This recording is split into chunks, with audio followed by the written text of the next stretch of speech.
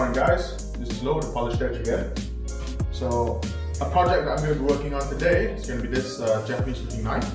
I say Japanese looking because the company that produced it is called Blenheim Forge. Not very Japanese sounding, but according to the owner, it is actually using Japanese super blue steel. That will be the center core steel, and of course it will be clad on the outside with either a softer steel or a more stainless steel. It's just to prevent corrosion from happening on the whole blade.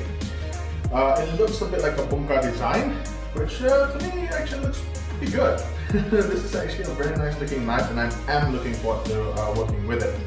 Now you can actually notice there's actually a big chip over here.